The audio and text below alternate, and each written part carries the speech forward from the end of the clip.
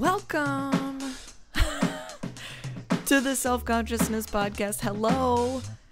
I am your host, Jennifer Way, and I finally got off my ass and recovered my old theme music. It was an incredibly arduous task. I had to log onto a different computer, and I had to email the file to myself. I tell you, the stuff I go through to bring this show together. Thank you so much for tuning into the show. You didn't have to, but you did, and that means a lot. You can find us on Instagram at the Self-Consciousness Podcast. Feel free to slide into our DMs. On today's episode, oh my God, we welcome Karen Rontowski, host of the top-rated long-running podcast, Paranormal Karen. Karen is a tarot card master and teacher, as well as a ridiculously amazing comedian. She graciously joins us to talk about what the hell is going on in the world today, dimensional shifts and what have you, as well as some spooky paranormal stories, can't even say the word, and just like how the heck we balance it all with comedy. Go to her website now, seriously now, to see her work. It's KarenRontowski.com. She's also performing in and around the LA area. Check her out. See you inside. Karen, yay! Karen Rontowski, everybody. Thank you for being on the show. I am so happy to have you here. Go ahead and introduce yourself. I'm so excited to be here. So I am a comedian, a tarot reader, a paranormal investigator, a vagrant. I think that covers most of it. That's the biggest chunk of it, is the paranormal and the tarot, and now comedy, now that we're back.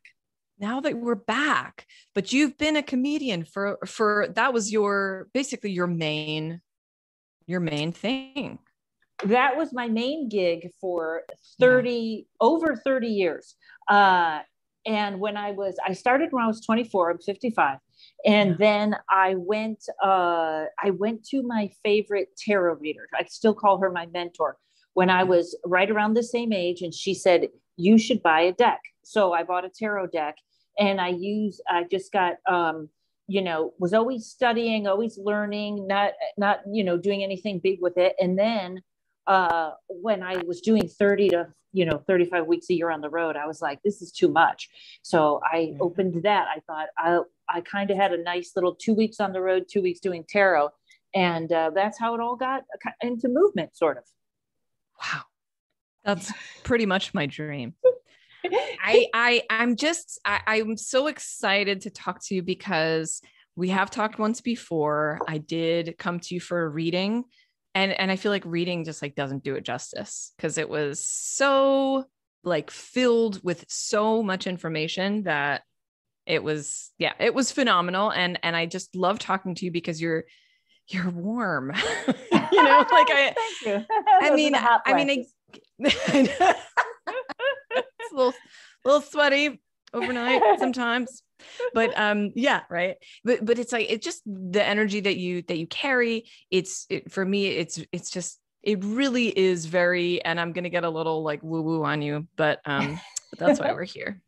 But it's just so divine feminine, Oh, well, thank you. The sort of coming from that aspect of like care, concern, let's work together on this. Even just listening to your podcast, it's the way you approach things. And I'm just so happy that your voice is out there for people like me to find and and sink our teeth into and stalk you and text you when you don't expect it and things like that. Well, thank you. I think I have that mothering quality because I don't have kids. Yeah. So I do, but I don't have that quality. So I am a Leo. So like, if I get mad, it's one of those terrible, terrible angers. Like, that's just truth, Yeah. Do you feel like the new sort of world that we're entering into, it's at first glance, you wouldn't suspect that comedy and spirituality or those fields would really necessarily go together. But I'm finding like, this is the place I want to be. I want to talk to people who have done this, who have brought these things together, and you have done so.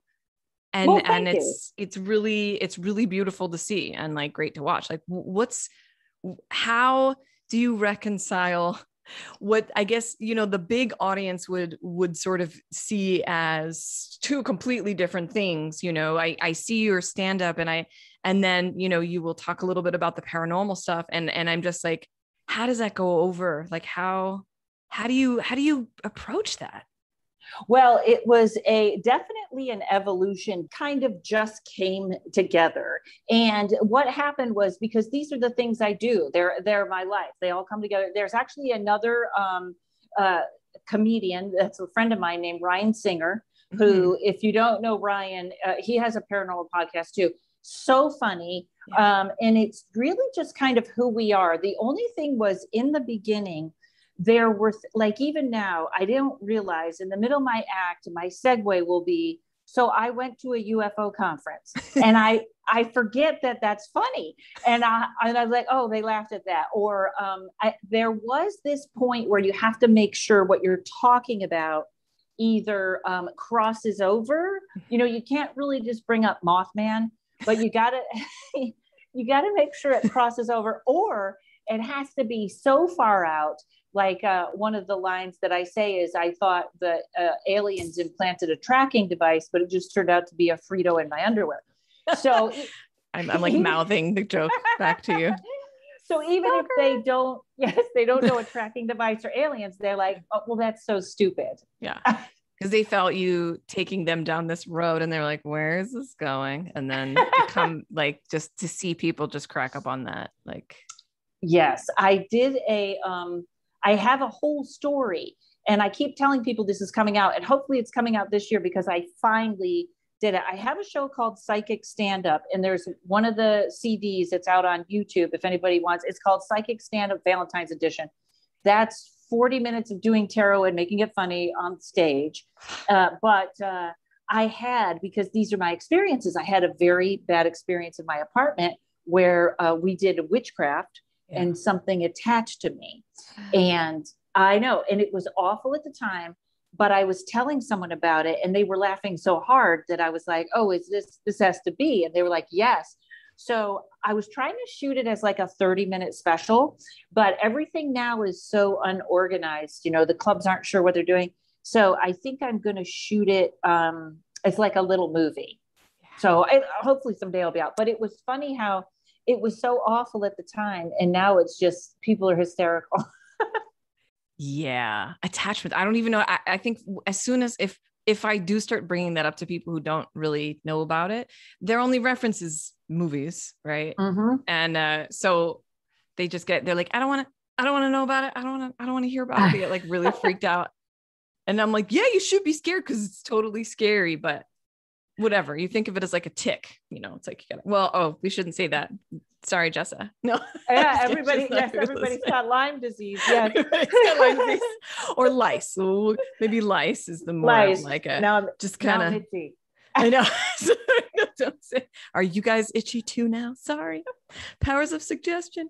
It was funny. I was like trying to think of, one of the things I wanted to talk to you about was like, what's your experience with kind of where everything is energetically, like this whole story of ascension? What's your take on kind of like where we are, what's changing right now?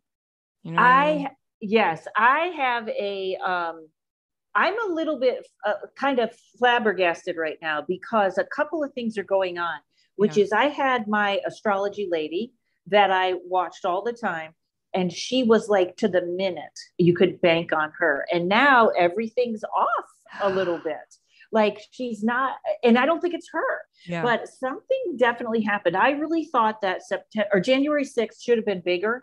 That when they were going at the Capitol, I felt like we had all this big giant ball of rage, everybody, both sides.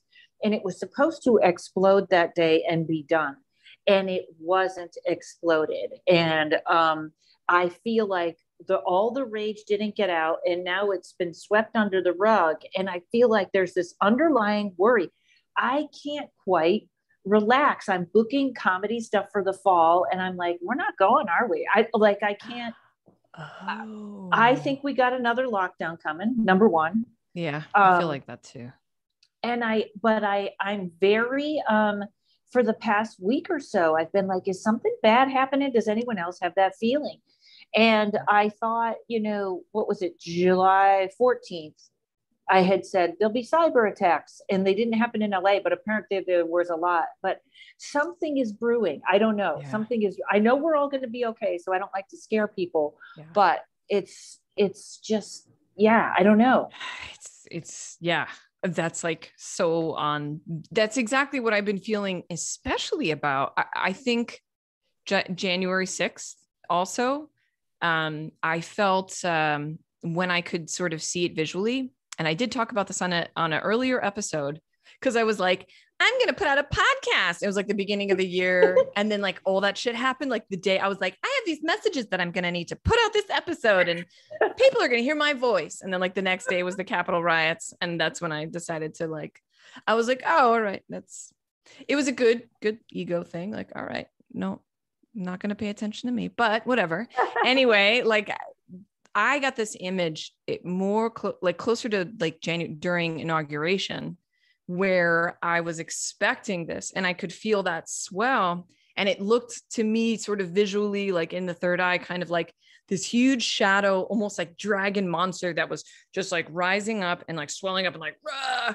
And then it just collapsed. And because it felt like a very fluid type of thing, I felt like it was almost this huge tidal wave of wounded masculine, and it swept up this gunk and everyone was trying to swim in it. And I was like, oh, because I guess the download I got around that time was that everyone's affected by wounded masculine, because it's within me, within any regardless of gender or orientation or whatever, assigned or chosen. So it's like we all I always have to add that, but we all like, we're all kind of, I don't know. And then I was like, I'm feeling like from this masculine energy, or the way I kind of witnessed it showing up in my life, I'm feeling it kind of grasping, like, how when you're drowning and someone's like hanging on to you, I felt a lot of that kind of thing. And then I knew that like divine feminine would take a sec for divine feminine to start kind of pulling it up. But I don't know. I mean, I do feel it's like there's also this masculine feminine thing going on. And I'm just seeing it with the dynamics of like men and women everywhere around me, like personally, with friends, having you know what I mean? Like I know that. And another, in fact, it's very funny because on TikTok, I don't know, I'm sure my algorithm, I don't actually do a lot of dating and algorithm stuff. And all these men are popping up now. And like the hands, not there's a lot of men on there anyways, but the men doing this, that there was a guy the other day that was like, things men love that they won't tell you. And it's like, when you touch our arm, when we talk, or when you play with our hair. And it was like this, it was like, he was right. Men don't usually say, when you massage my neck when we're driving. It was very like this really handsome macho guy was doing all these, like almost saying, we love your feminine side. And they don't usually say that. So I thought, well, it started. But another thing is the paranormal is here now. It's here. There's no, I don't know, I know the veil is sort of in our consciousness, like what we can see, but I will tell you, manifesting is happening almost instantaneous, good and bad has a lot of momentum behind it right now. But spirits and angels, I got very I keep going to study what the archangels look like. Yeah, because I heard you talking about that with Jessa. Yeah. And I had a clairaudient one morning. I went to sleep and I was dreaming about one of them. And I woke up, it was the, what are they called? They have all the wings, the seraphim. Seraphim. Okay. Yeah. I know what you're talking about. I woke up with a voice in my ear because I had a dream about them. And the voice said, yeah, that's what we look like. And I was like, what? So I almost think it's right there. It's right here. Eek. I feel I'm like, like, I don't want it to be right there. Can you guys go back into the veil of my, oh God. I always like alternate between, as I know the work that you've done and sort of like the ghost hunting, and you guys, you have to go onto her website. I'll leave all the information. It's KarenRontowski.com, but she's got some YouTube clips of just these sort of productions that I these like stories about the fairy. It's just really funny. It's like, it starts out like true ghost hunting form. And then you just pepper it with this freaking hysterical narration. But, and your parents too. Like that's the other thing I love watching. They're so funny. Yeah. I might bring that little series back. That was a little Paranormal Karen. It was very fun. But I just, you know what it is? I feel like there's another dimension there, or something was added, and it's very heavy. I didn't see Jess's thing about that we all died, which is very interesting. Oh God. Yeah. I listened to it. It was heavy. Yeah. I was like, when, who, where? Was it at the same time? Did we all do it what was the moment? Like, I was like, was it individual? I was like, she said last year, I wonder if it was January 6th. I wonder if it was, because there was somebody described it, maybe it was you, somebody described this perfectly, that what happened was it was supposed to be bigger, and then it was almost like a movie where the director came in and said, cut, and it just, all the air went out of it. Yeah. But I would wonder if it was that, because also, the astrology for Joe Biden, first of all, it's that he's not going to make it to 2022, but there was really something was supposed to happen on the 20th. Something was supposed to happen on the 20th, and they switched timelines. That's right. Because I remember I was doing I had a meeting that morning, and I led everyone in a meditation, because I was like, the astrology for today is like about war. And it was like, there was like a Mars, Aries, like there was something that crazy day, and everyone was like, and then it was like Jennifer Lopez, Lady Gaga. And I was like, are you fucking kidding me? Like, what? That was like, what? I couldn't, because like when you watch I didn't watch the inauguration. It was like on in the doctor's office. And I was like, no, thank you. Yeah. You could see I was like, oh, it's like, back to your regularly scheduled programming, everybody, like really like hard, it was almost like, that almost gave me a chill how you said that, because it was like, it's like the reality of what was going on in the Matrix, and then some woman pops in and goes, wait a minute, we're going to go back to the regularly scheduled funny. Your programming, like yes full on. Oh my God. Yeah. People were like, I liked it. It was so refreshing. I was like, I know. But people are going back to sleep.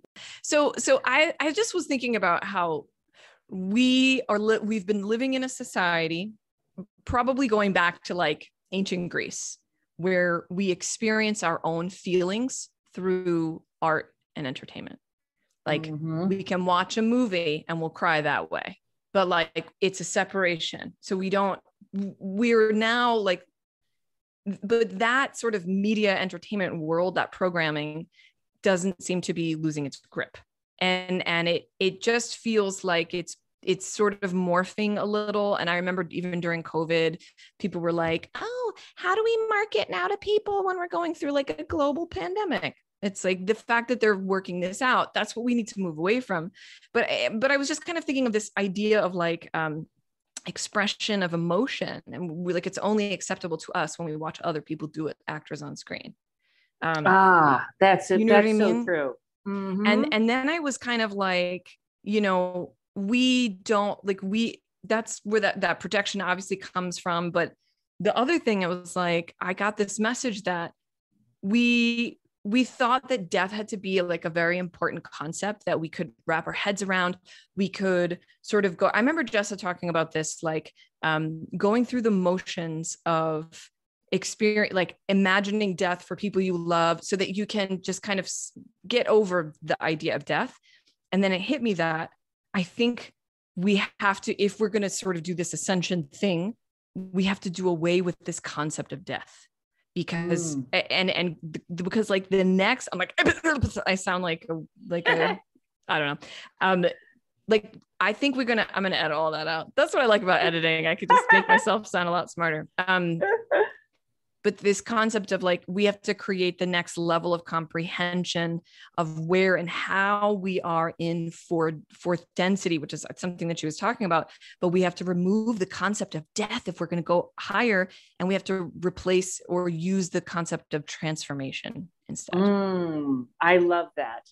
I'm like, thoughts? I think that's like fantastic. We had to accept death before arriving to expansion, like before getting here. Yeah. And I think, I think so much of the planet is dragging their feet on this. Like, so obviously I live in a world where most people are on, I talk to you, we talk about this stuff. There aren't a lot of people from the outside that if I mention the ascension, they're like, what? But when I look around, it's this white knuckling to get back to normal. And they don't understand normal is canceled and it's time to grow. And I feel like the split that was there before is, it keeps switching. It keeps switching to a different split of people, but it is almost like Jessa said, which I thought, is that the rapture when half go, half ascend and half don't? Like, doesn't that sound like the ones that don't, it's going to sound like the rapture to them? Yeah. I love all the conspiracy theories. Yeah. And usually I can filter through them, but I have to tell you, since this whole COVID thing started, I'm at a little bit of a loss because they all could make sense. They all could be this crazy. I think that's what existing in 4D is. You know what I mean? Like, I think the fact that we're in 4D now is why all that stuff is kind of like mixing, because it's all possible. But if once we head into like, well, I always do like we're raising up, but it's really kind of to show you my biceps. No, I'm just kidding. I like my wings. Fly. Sorry. But like it's or like we're expanding, but to get closer to this fifth dimensional reality where death is, it's not that it's transcended, but it's not a finite thing the way we think of it. And the idea of death or escaping death causes people to do very dark, selfish, fearful things. Yeah. With that too, I feel like there's a like I'm 55, but I'm in great shape. I always say I have the immune system of a Viking. I'm not worried about anything, but I'm also like, you have to take care of and enjoy your temple. Like that's part of this experience. And sometimes I have to remind myself to take, because I get so doing too much. I have to remind myself to take care of the body. And I don't think people like, we're just not taking care of our bodies yet I have neighbors that moved in. I probably have neighbors that moved in. I always had, this place was very haunted, and always next to me would move in a young girl about 30, very sensitive and psychic, always became great friends. And they were always driven out of that apartment by the haunting or whatever was in there. And so now for the first time ever, an older couple moved in that are not healthy at all. All the ghosts went over there. Like, it's almost like they cleared out of my apartment. And I think it's literally about their physicality. Yeah. So there's such a separation. They're just not embodying. No, they're every day I see them going in with pizza and hamburgers, and I'm always like, whoa, and I just think we have to take care of the whole package now. I always was saying, so many people were calling me that were healers, and I was always like, this seems like a lot of healers, but I have a semi prediction. If this COVID or this stuff really breaks economies, holistic healers, people, herbalists, those are going to be the only people that really sick people can afford, that poor people will be able to afford. And I think it's going to raise naturopath, medicines into a better place. That makes so much sense. I hope so. I love that. Yeah. That's right. I'm like, duh, that's right. And you have experience.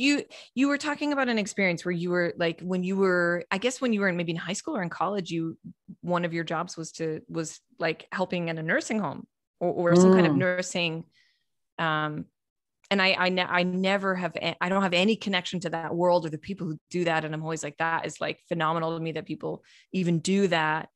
And to also see that the nature of that medical and pharmaceutical fields, they've taken all the feminine out of it. Like they've taken all the healing out of it.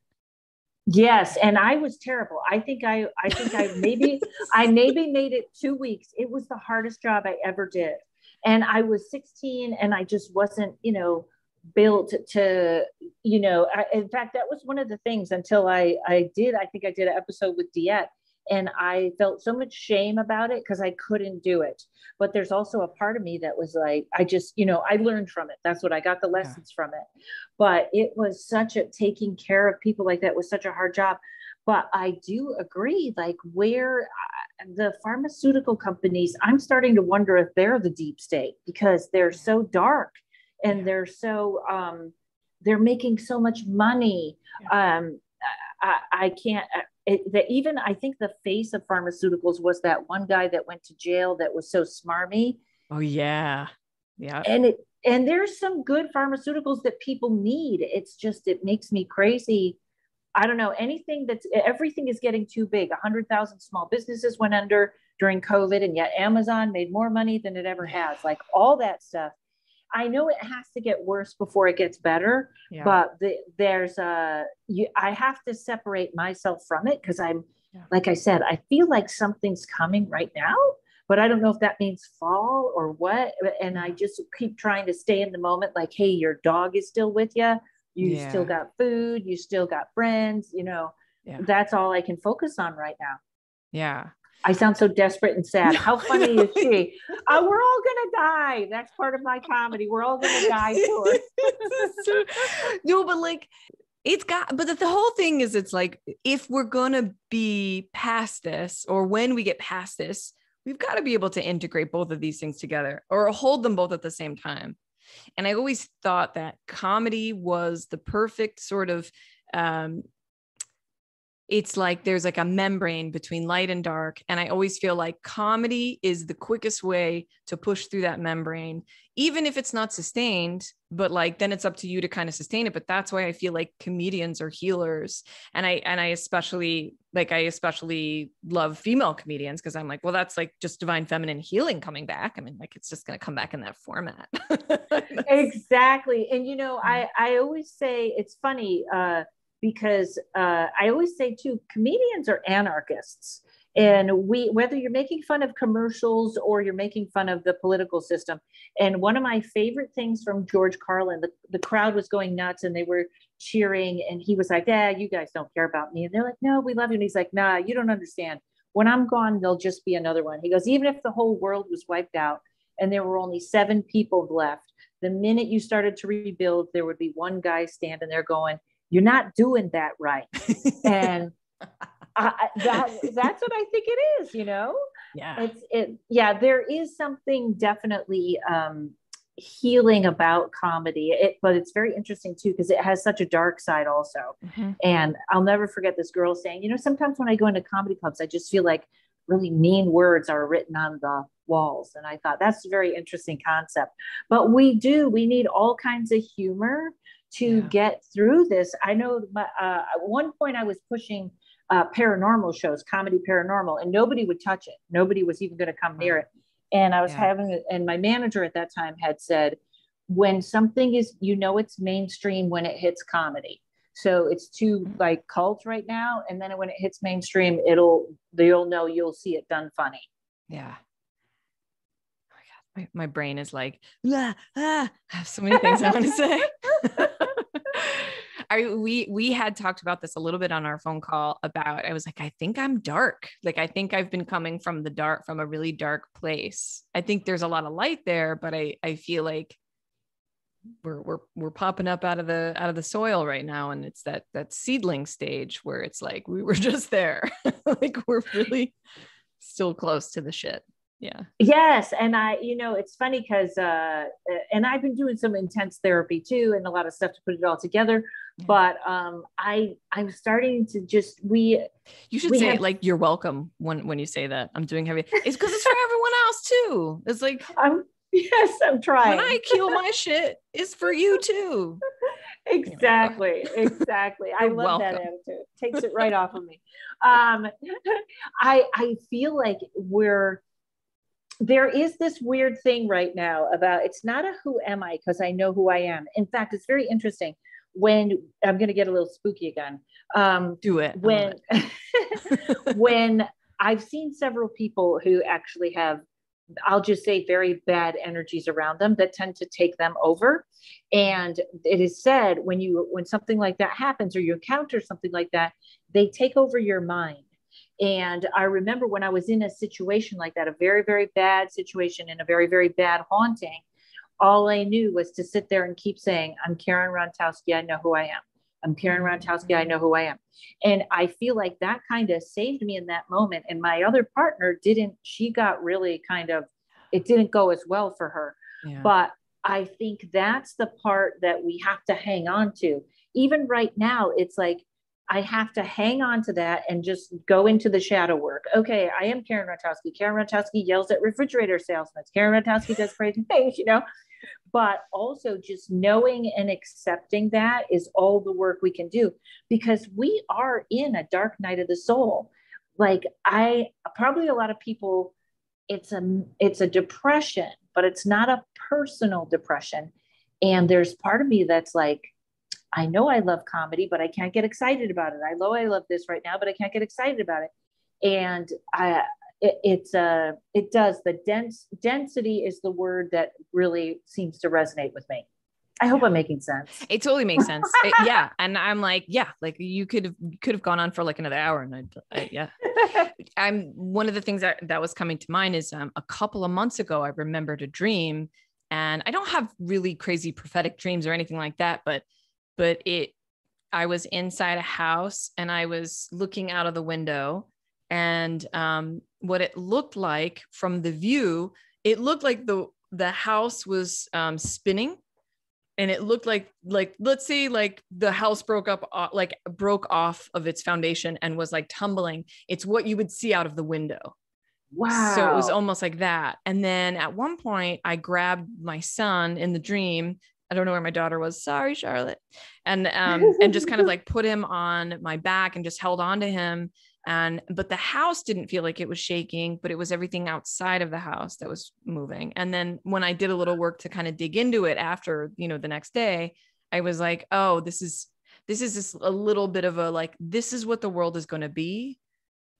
It's going to look like everything is tumbling, but you're safe sort of like in this, but at the same time, it's a little bit of like, go ahead, be an agoraphobic person. That would be great. Like, why don't you go hide forever behind a screen? But it was also like, it was kind of encouraging. It's like, as long as we kind of keep that center, the world is good. It's going to be like a little tumultuous out there. Mm-hmm. That's interesting, because I don't think I have prophetic dreams, but I had a dream. I walked outside and the sky went black.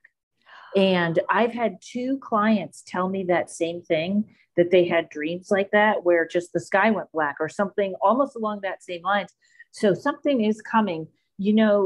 It's funny, the access that we have to information right now, because I went over to see my other neighbor today, who's 72. And she was all excited about something. And I was like, what? And she said, I got resolution in all of my dreams. And I was like, what? And she was like, there was this guy I met 30 years ago. We never got to go out. He came to me in my dream. We went out on a date. I always wanted to live here. I got in the dream, I couldn't get on my airplane. And then they said, no, we held the plane for you. She had all these things that were coming together. And all I could think was, is she passing away and she's closing out timelines? Oh, that's literally what I was thinking when you were saying that. I know, like being packed up. It's like, it's her life review while she's alive. Yes. And she's getting resolution. I almost felt a little creeped out, but I wasn't going to tell her. So I was just like, hey, I think you're going to die. No, I didn't say that. I feel like after hearing your episode with Augie Smith, I'm like, I died during that episode and he didn't even talk to me. So it was a good thing. Yeah. Like I had a dream last night that I walked out, and this happens a lot, is I look and I can see very far away and I see a plane literally do this, just nosedive straight into the ground. It happens a lot. I've had those dreams before, but I don't know what they mean. I should probably check in with my guidance to see what it means. That's another thing. I haven't been checking in with guidance like at all. I feel like I can't get into a reading space. I try to get into, even with my friend, I was like, yesterday we were hanging out and I was like, just ask me a question. And I was like, I can't get there. I don't know what's going on. You know, that's interesting. That's why I sort of love tarot. I don't mean to do this as a weird plug, but I teach a tarot class. Please, but I teach. Please. My class is about the exact symbolism of the cards, because if the intuition isn't kicking in, I can go right to symbolism, which then kicks off the intuition. Yeah. But you know, so I have a weird. I had another clairaudient that was very strange, which was, woke up in the morning and that same voice was saying, Karen, you're in so much pain. And I was like, I don't think I am. And then I was like, am I that disassociated from myself and my emotions? And I started to crack that open. Like, I was like, oh, that is kind of true. I am a little, you know, and tarot takes me out of my body half the time. So that's comfortable to not be in there. Oh my God. But I was like, you know, I'm all up here, up in the top chakras. And so I started to dig into that. It was really, it really has opened up a lot. But the other thing, when you were saying, I think that you probably can do readings, it's a different, you shifted into a different space with it. I started taking a mediumship class, and it's mediumship for witches, which is an amazing class, but I try to stay away from witchcraft because it always goes a little wrong. So I'm tiptoeing through this, but it was like, I really want to learn mediumship. And I swear after the first class, it was immediate. I felt someone follow me, and we didn't even get into the mediumship part, but it was almost like that intention went in.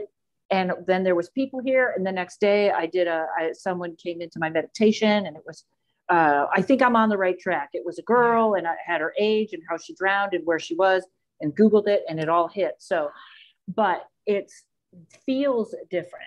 It feels different. Sometimes, you know, one thing the lady said in the class is, she said, if you're not feeling connected, and I think I don't always feel connected, but it doesn't mean I'm not. Does that make sense? Yeah. And that actually really helps me. Yeah. Cause I think you're probably spot on, and you're, you know, maybe it's just happening. Maybe it's actually getting easier, that the guidance is like continuous now. So you're not noticing when it's off or on.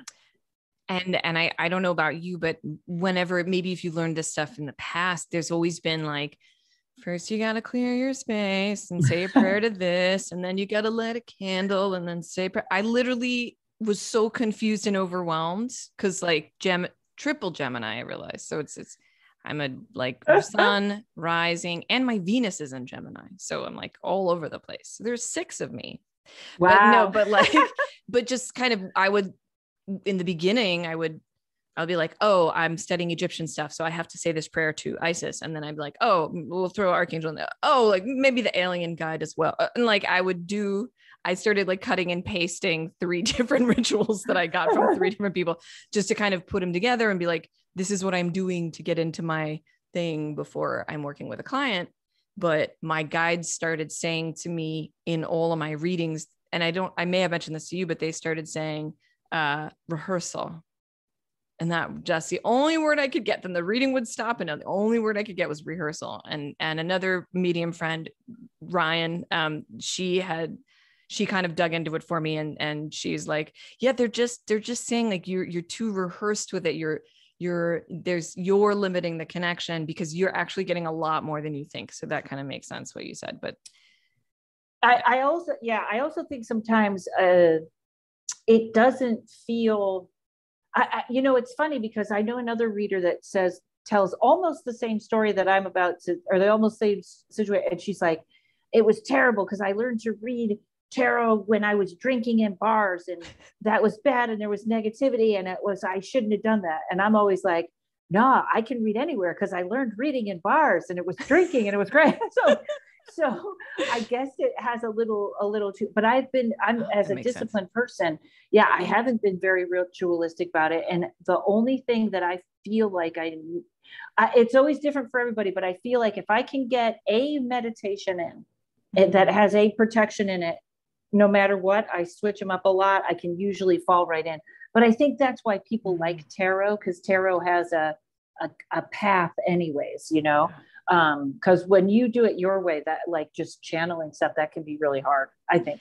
Yeah, no, yeah, it's definitely, because I try to sort of break down the mechanics of it, and I realize I can't, because I go from head space into heart space, and I'm like, something happens. And it literally feels like I'm like throwing a kite up into the wind. And I'm like, if it catches the wind, then I've gotten into the flow, or like a fishing line or something.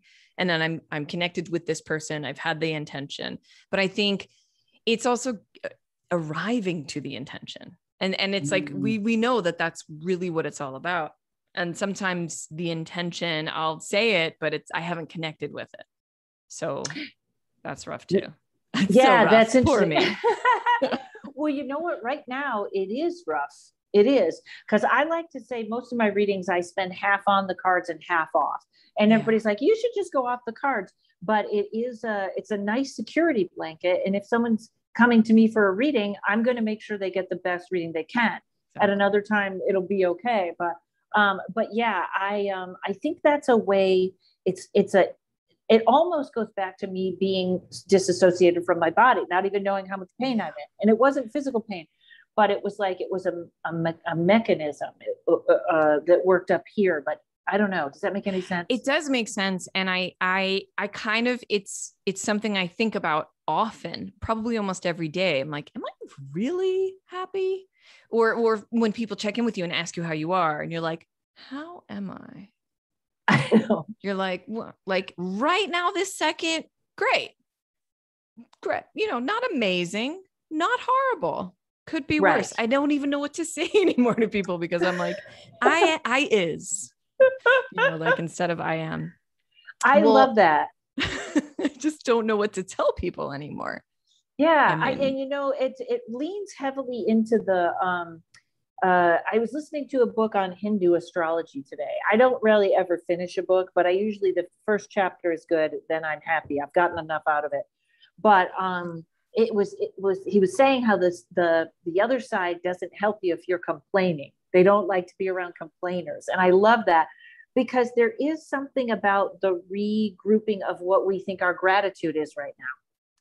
Yes. You know, because I'm always like, I always have to have it. No matter how bad things are, I have some of the greatest things in my life that I like. Every day I thank God for my dog, who's 17 and seems to be getting healthier for some reason. And I don't know what that is, but he used to have bad hips. His hips are fine now, all kinds of stuff. But I always say, first thing in the morning, I look at him and I say, thank you for every moment I've had and will have with my dog, who's kind of like my twin soul. Yeah. Because it is, you know, I don't know. It's that important that we find something. There's so many good things. I bet you that's why he's doing well. He's the vets spend thousands of dollars at the vet, and they can't believe how well he's doing. So it's doing something. Somebody's making money, and my dog is fine. And you also work with an animal communicator. Yes. Well, my best friend, Sonia, she's an animal communicator. Oh, wow. And yes, we haven't, it's very interesting what is on with the paranormal right now and what is off. We work together to find lost pets.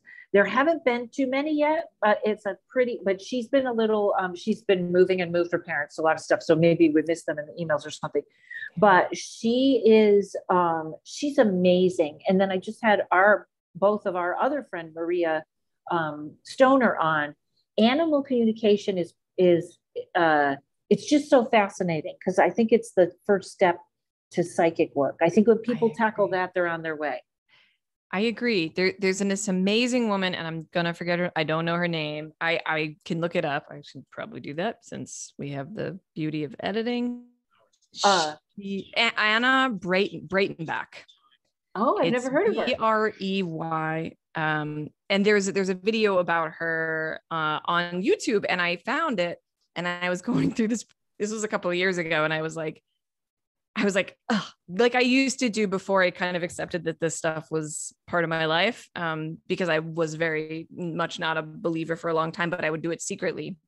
But I was very angry when I heard about animal communication. I was just like, that's like bullshit. Like, that's so stupid. Like, there's no way that they're doing that. And when I went into that like highly obnoxious, judgmental tone, because I was really jealous. I was like, I want to talk to animals too. What the fuck? And so I studied a little bit of what this woman does. And I was so surprised to really discover that it's like the same process for any psychic communication, for communication with anybody. And I started trying to practice, and there's a couple of animals that I did connect with, but it was very, it was like in a certain context. So some of them like look at me like I'm insane. And then some of them I'll hear like a little voice, and it's like, it's so awesome. It is. Well, the thing that I think why animals are easier is because they're direct and they don't lie. Yeah. Because I mean, those readings where you're right and the person is scooting around it, or they don't want to, and you find out by the end that you were right. But people are very deceptive, and sometimes I'll hear someone complaining about their mate, and in my head I'm hearing, you're not carrying your end of this deal. You know what I mean? Like, and animals are just like, yes, no. I had so much fun with my dog. She communicates with him. They have a good. All the time. She says he pops in all the time. And I asked a couple months ago, because I was like, I want to get a Kia Soul, and I'm just going to drive around and have a mattress in the back. And I was like, ask Courage, because that's his name. Yeah, we call him the boss. We call him the boss too. He likes the boss. I said, ask him if he'd be okay if we went across country and slept in the car. And there's like a second, and then she goes, no. She goes, he's clearly saying you get in the car and then you get out of the car. You do not sleep in the car. That is not what it's for. Oh my God. Like, that is such a specific thing. Like, that is just blows my mind. Well, and I don't know, go ahead. I'm so sorry. She has a connection to him. Yeah. That is beyond, because I remember I had changed his food, and we were just on the phone talking about something else. And she said, wait a minute. And she says, Courage says that there used to be little triangles in the bowl, and now there's little squares, and he's not eating the squares. And I turn around and look, and he's sitting next to his bowl like, I'm not eating that. Like, that's how much of a connection she has with him. In fact, when I had the attachment, I didn't know. I thought I was just in this terrible, terrible mood. And she called me and she goes, Courage says you got a really bad attachment. You're wearing it like a cape. And every night before I went to bed, I thought he had fleas because something kept pinching my shoulders. It was the cape of the attachment. So that's the only reason I knew, because I will call her because he never barks. And then one night I was like, he's barking at something that's not there. And she's like, it's a man with a bird head. And I was like, is it Thoth? I think it's Thoth. Oh my God. Because I don't do that.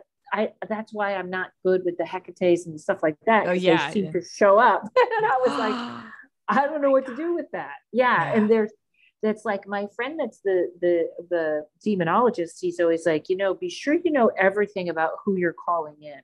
And I don't. So I'm usually very careful, but Thoth came in. But I said to her once, I said, I know, I do too, because he's the psychic, right? He's a little funny. Yes. Yeah. Oh, all right. You have to tell me how to communicate with him, and I'll be, because they said you've already been communicating with him. It's individual. Okay. It's individual. I'm like, I've had a couple of good connections with him, but I haven't been able to like replicate them. So I'm like, all right. Right. Is that one? Yeah, that one I think is the one where ritual is probably more important, but I remember once somebody was talking to me about Odin and Odin's crows. And so I was out walking that day, and two black crows start circling, and one of them is holding an in and out bag. And I afraid they pulled out of the garbage. The crow was. He's got really good taste. I know. Yeah. Well, I waved the crow over, and he dropped the bag. and I picked it up and opened it. They wanted the French fries that were left in it. So I opened the bag for them, threw the bag away. They could have their French fries. And I was like, did we all just communicate? What just happened there? My God. So this is amazing. I don't know where I heard this, but I feel like it could have been Jessa like yesterday or today. I don't remember. It was someone, but they were talking about psychic ability with animals, like our animal. Oh, no. It was one of the things that Jessa posted on Patreon. It was someone had asked if animals are becoming more psychic or they're, and what she said, and she tapped into it and totally resonated, is that we're becoming more aware of how they've been communicating the whole time, not necessarily like their consciousness is expanding. It's always been that way. Like we just, now we can tap into it a little bit more. We got to catch up to them. Yeah, no, absolutely. Now I know we have about 15 minutes left, but I wanted to know, and I'm sure this is probably in your podcast, but what's your, or we can say top 3 if you have trouble picking one, but like what's your top sort of funny ghost stories? Funny ghost or stories. Paranormal. There's been a lot. I can tell you some stupid things I've done. When I talk about investigation, I forgot about, I love still photos, and they're the hardest to get. And you get the night vision cameras are almost unbelievably hard to find that are just still, digital. And so we were in this, I can't remember if it was a school or what, we were in there I'm taking hundreds of pictures, and I finally get something. And because when you do that, you want to just and you want to make sure wherever you take a picture, you take 3. So you have a comparison. So the whole place goes in. Everybody's got to go back to where they were sitting. We have to reassess the whole thing. We do this for about an hour. And then I realize the what looks like the anomaly in the dark is my shoe. So I had to put my foot out in front of me, and I was like, oh, it's my shoe. Sorry, everyone. There's I don't know if this one's funny, but this is one of the strangest. So I have a weird like even whatever when I had this funny story, it's about a fae. And no matter what I do, I must be part of them, or they're part or something like that. Yeah. Even I was interviewing a kitchen witch, and she goes, what do you like? And I listed my favorite spices, and she's like, well, you like fairy food. And I was like, okay, I give in. Wait, what's fairy food? Oh, because you just keep getting that around you. Like dillweed and basil and plants and vegan. It's just like, that's all fairy food. So I kind of have come to the conclusion that we can all exist, because before I was like, no fairies. But me and my friend were examining this house, and we were in their garage because we couldn't quite figure out what's going on. And we like to, when we do home investigations where people call us, we try to stay as technical as we can. Yeah. So I'm recording with my Zoom recorder, and I said something about a fairy, and she said, I heard you're supposed to throw rice on the ground because they rush to pick it up, which is not true. And she's like, and she was even like, I don't know if that's true or whatever. It's like leprechauns if you throw a shoe. Well, that's from that's from a horror movie in the 80s. Oh, so she says that, and then I think I say, I never heard that or something. And so you hear our conversation, and then directly into the microphone, as though someone is talking over us. First, you hear someone go, like, really made that noise, like, that's so stupid. Yeah. And then, like, sort of as a little act of revenge, she talks the fae talks at the same time that my friend does in her voice. So you hear my voice, my friend's voice, talking once and over herself as though it's 2 people. And I think it said something like, I can't remember right now, but it was like, yeah, did you pick it up? But it was amazing to hear the 2, she's talking over herself. So they can kind of mimic voices, which is I know it is. But it was like, I think they were like, yeah, we're not picking up your rice or whatever it was. So that was one of my, one of my favorites. Ungrateful. So she's like, what are we, stupid? We're going to pick up your rice. The other one that was very fun In fact, I just did a different podcast. This was like, there's the tunnels of Portland, which some people will say they're not that haunted. Oh no, they are haunted. Crap happened down there. So they have these tours and everybody goes on the tours and that's great. But when you have a place that's traveled that much, it gets like the spirits back off or right. Oh, okay. Like you'll get the ones that want the attention will come forward and other ones will go, I got to get out of here. The Leos of the group. Yes, exactly. They're singing and dancing. Or even ones that want to be connected to people. But usually the ones that are more intelligent hauntings go elsewhere. And underneath the comedy club that used to be there, they were not open to tours. They had just been downstairs. It was just refrigerator and storage. And they had some terrible stories about what went on down there. And they even ended up digging up for pipes one time. And something came up and out at the owner was doing it. And also the place he was digging in had all kinds of suitcases and stuff. Because what they would do is they were Shanghaiing people. Portland was a Shanghai. They have a trap door where the club is. Somebody would be drinking at a bar. They'd slip a Mickey or something. They would drop down and they'd be down in these tunnels where they'd be picked up. There were several cages in there or stuff like that. Like I said, there's some people that are like, yeah, it's not that elaborate. And I was like, no, I think it was. And since then I found out like Sacramento has tunnels like that. I think it's, whatever. It's not QAnon. It's not the deep state. But there was enough in this. So he was digging up something and he was finding suitcases and people's clothes and stuff like that from the 20s, 30s, I don't know, whatever. They had just been buried there. And he said something came up and just like a black mist that scared him out of that basement for months. So then when these new owners come in, because I worked for both owners, the new owners come in and they are going to turn it into a museum. We're going to turn it into a Shanghai museum. Yeah. So they are tearing up walls, knocking down things, which is the number one. If you want to upset the other side, start with that kind of noise and vibration. And literally I walked down, I said, can you give me a little tour? I hooked the microphone on him. We were down there like 25, 30 minutes and we had like over 30 EVPs.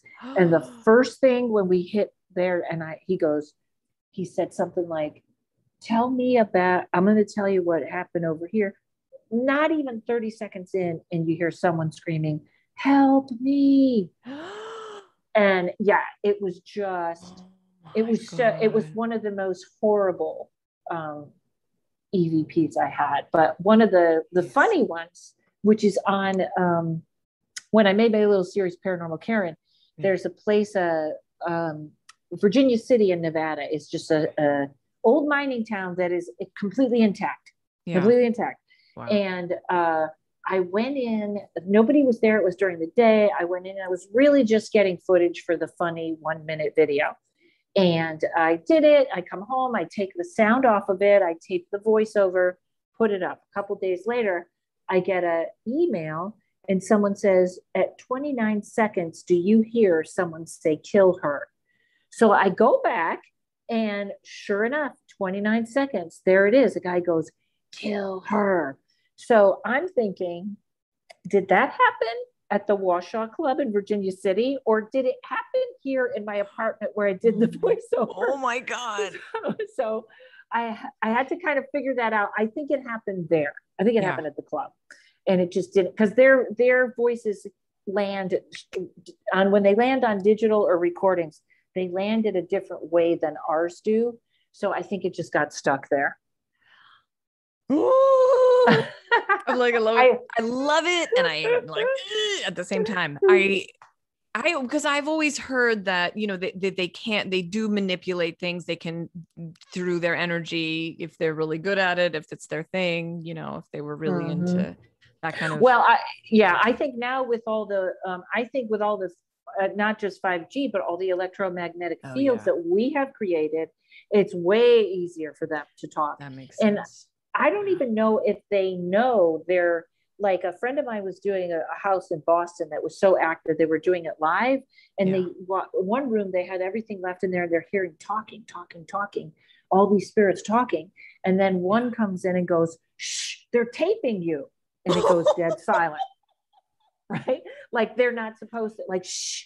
Oh my God. They're like totally aware. Uh-huh. Like, wait, can we do that again? Can we do that one more time? All right. I can't read anything, look at anything, or study anything because I don't know who I'm talking to. And I don't even know what I'm talking about, really. That's why I'm very adamant to take a mediumship class or try and learn the right way. Yeah. Because there's something else that's called a tulpa. And yes, I had a guest on talking about it. Yeah, that I always think too, when you like, I think Slender Man was a tulpa, and Black Eyed Kids are a tulpa because they started out as creepypasta. They weren't a thing, and now they're a thing. But I also wonder, thought forms basically created by us. Yeah. I always wonder if a malicious spirit might step into that thought form, like, oh, you want a thin man? Or slender man? I'll give you a slender man. I feel like that's totally possible. Yeah, I don't know. I think I'm sure I'm not the first one to think that, but I always feel like if that void is there, something will step in. The other night in our class, our mediumship class, we made poppets, which are like little dolls, like voodoo dolls. And I think because I'm so hesitant about witchcraft, I was the only one that was like, how do we undo these? Because she's like, you're birthing a spirit.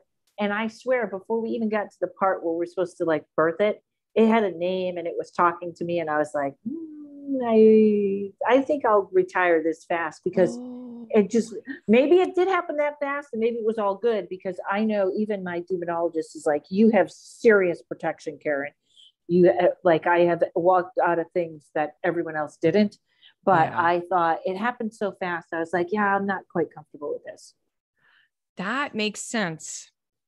I feel like it's like they're just standing by, like, like when you do double dutch. Yes. And like that person who's like waiting to jump in the middle, like when the energy is right. I think I have that going on. I just put Eye of Horus stickers above all my doors. I just ordered little ones and I put them above my doors and started. And it is really good and quiet now. But I also think, so you finally quieted it down and now you want to be a medium and all these people are coming to you. So you got to, relax. Well, I had mentioned a couple of months ago, and I think maybe we had talked about it. I was starting, when I was with clients, I was tapping into whatever attachments they might have been having. And I didn't feel like I could handle it. So I started working with a shamanic teacher, who I'm going to be working with officially in September. She's going to do like an intro to, cause I was like, I need a different lineage to, same as you. Like I needed some other frame of reference for this stuff.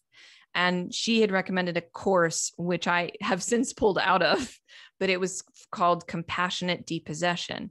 So it was like real psychopomp, like working with the entities and helping them cross over, letting them know, like, you're coming to me, like you're making yourself visible because it's time for you to go. That's actually from my teacher, Lainey Rista, but she always says that. It's like, she had mentioned that when a being who's going to try to trick you and be like, no, they're mine, that those beings are, like they're showing themselves. So there's something that they're not understanding, that, that they can actually move somewhere else. And that's the job, is this compassionate sort of depossession.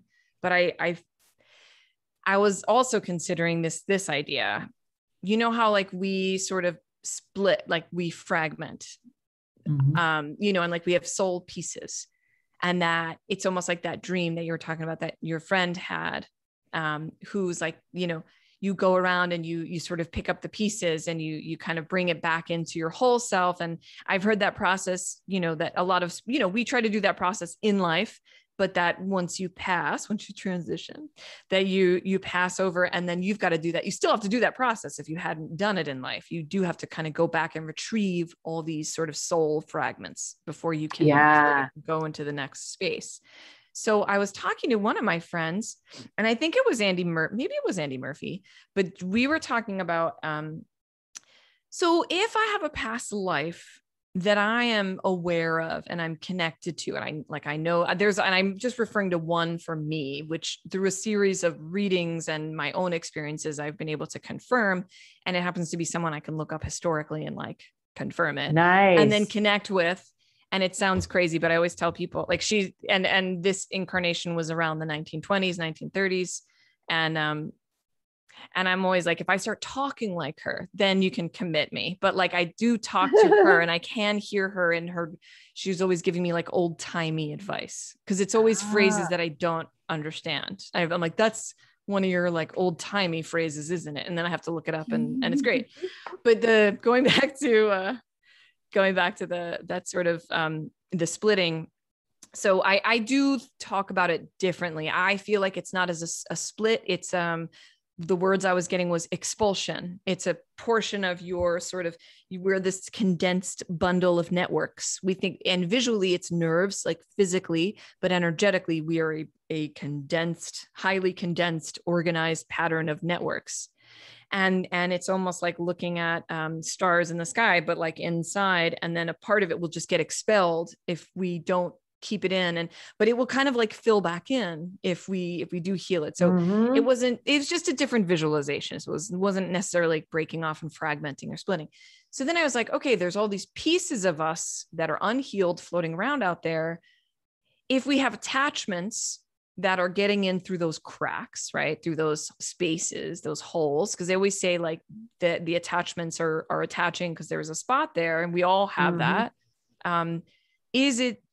But someone was like, well, those attachments are all you, or they're, there's also that idea of like, they are coming to you for a reason. And the thing I wanted to throw at you to see if like this resonated, what if those soul fragments that we haven't returned are somehow still on earth? Like, okay, my past, like a past life, she didn't heal a lot of shit. There's fragments of her identity out there. What if it's the dark, like, and what if they've corrupted? Like, what if they've sort of distorted to such an extent that they're still kind of linked to me and they could kind of get in? I don't know. Like, maybe that's what like attachments are, fragments from like past spirit incarnations that are somehow related to I don't know.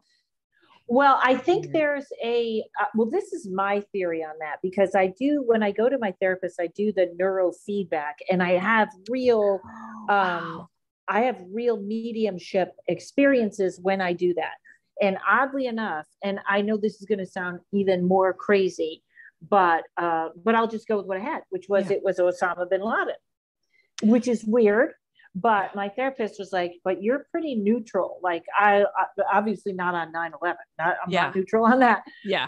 But I understand the politics of, we're in the Middle East. They don't want us there. Oh, there's a lot there. There's a lot that we don't know. Yeah. So she was like, obviously. And I did ask him to tell me something that I wouldn't know, which was weird, because he said, you didn't capture Zarqawi. So I don't know if we already had him, or he surrendered, or if we didn't have him. But anyways, that was his key. I never know how to find out if that isn't true. Yeah. But I was thinking about that, because this is what I believe. There is a consciousness and there is a soul, and his soul is over. He's not hanging around here. But that consciousness, which is also parts of other people, like as part of the collective, is still on that same frame, like sort of on that same wavelength. He said, my people are amassing. He said, my people are coming back together. So in other words, ISIS, or I don't know if I can't remember if it was Al-Qaeda or ISIS, but he was like, my people are gathering. So you should know that. I think there are fragments that don't come back. It's such an interesting, this whole question goes like in two different ways, because the only place that I split from a lot of people is on like demonic and possession, because there's levels to that like there's a personal demon, which is a vibration, a frequency. There are the higher up demons that are like teachers. And then there are random chaos demons that are like, sometimes people get, and I don't know this woman's class, so I wouldn't say anything, but like a real exorcist, you don't just do that. I heard a guy on the radio going, oh, in the name of Jesus Christ, get out. No. Then those are the people that end up calling me. And then I have to call my friend Tommy, and we have to figure out a plan to get rid of it. It can literally be a random being outside of you, just causing chaos in your life. So, I don't know. I just was a little bit in me that said, when you dropped out of that class, I was like, okay, good call. Because I got scared. Yeah. Well, I mean, that was one of the reasons. yeah. And sometimes people, and I keep hearing this a lot, and I said something to a girl on Facebook, and then I thought, oh, you should have kept your mouth shut. But there's this, I'm human, so you can't take me, so go away. And then I get an email, I said that and it didn't go away. And now my kids are being dragged around the house by something we can't see. And I'm like, yeah, this is not, yeah, the most professional guy that I go to. My mentor is like, don't challenge. That he is like, he has to keep his ego under control all the time. He's like, I'm just trying to stay level.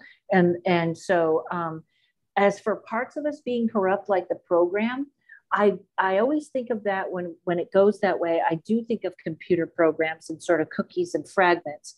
So I do think they're out there, but I do think there is a part of us that separates. There's the consciousness and the soul, and the soul goes back to that place. This is just my stuff. I probably, no, I love it. The soul goes to that place of oneness where we're sort of not separate, but the consciousness is like a thought form or something else that can be left around. The fragments, that's such a great question, because I think it's also interesting because all of a sudden now there are a lot of people talking about how you call yourself back. That's become very popular recently. And I think it's very smart, just calling pieces of you back. Amy Spicer showed me there's two things that I think have really helped me out. And one of them was, there's a little 5-minute YouTube, and it's called 12th Dimensional Shield by Lisa Renee. Okay. And 5 minutes every morning, enormous difference in, and then I also did a meditation. I'll flip between that and doing one where I literally clear every beat of my aura, every color, every layer of my aura.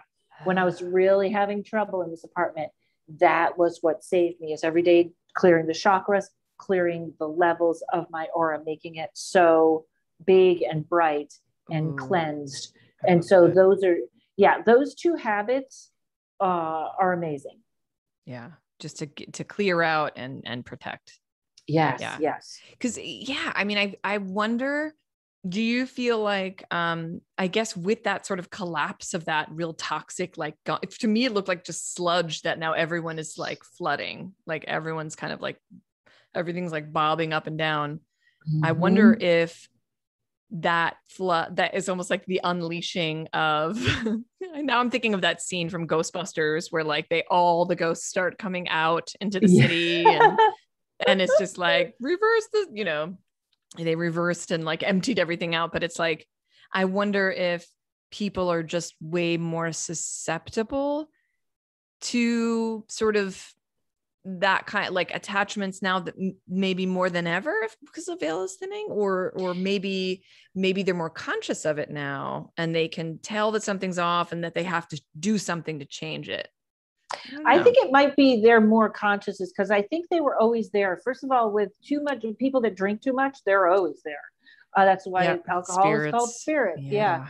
But I also think that we are more aware, so we see them where we didn't before. But I do think it's more common. You could walk through a bar and have 3 jump on you and jump off.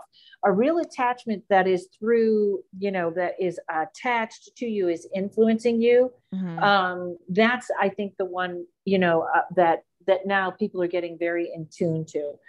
Some guy on TikTok said something fantastic. He said, if you have a habit or an addiction that you don't even like anymore, you don't know why you keep doing it, it's because there's something else that does like it. Yeah. And I think I almost think the mantra of this year, there's 2 about 2021, which is it's a year 5. So it's about freedom. It's also just know who you are. And that can be just from saying it. It can literally be from pushing away from others. Like, what is my opinion? Like, am I asking 10 people what they think I should do? Sit down and ask yourself. And you may need somebody to help you with that, but it's just this very strange, almost saying over and over who you are. And that, I think, is what we got to do, because that keeps the sludge out that we're all walking. It kind of pushes it away. Wait, I know who I am. I'm not part of this cookie batter.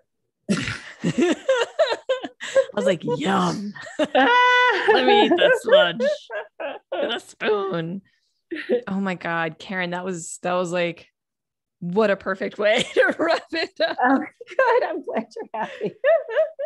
Thank you so much. So are you're going to be performing in July, right? You're starting everything up. You started already. Yes. Have you started have you started standing up already?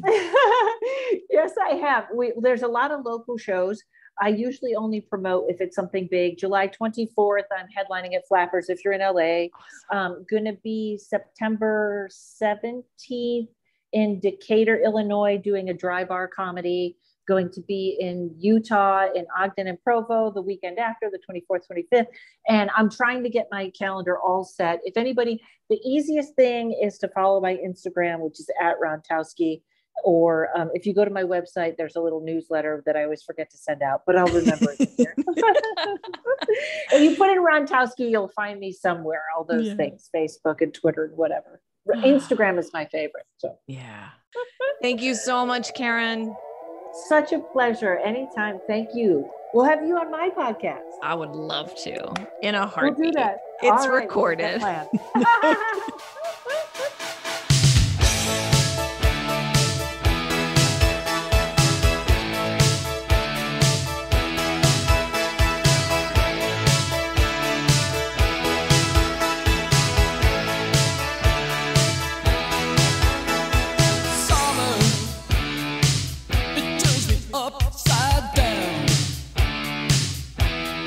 Summer, summer, summer.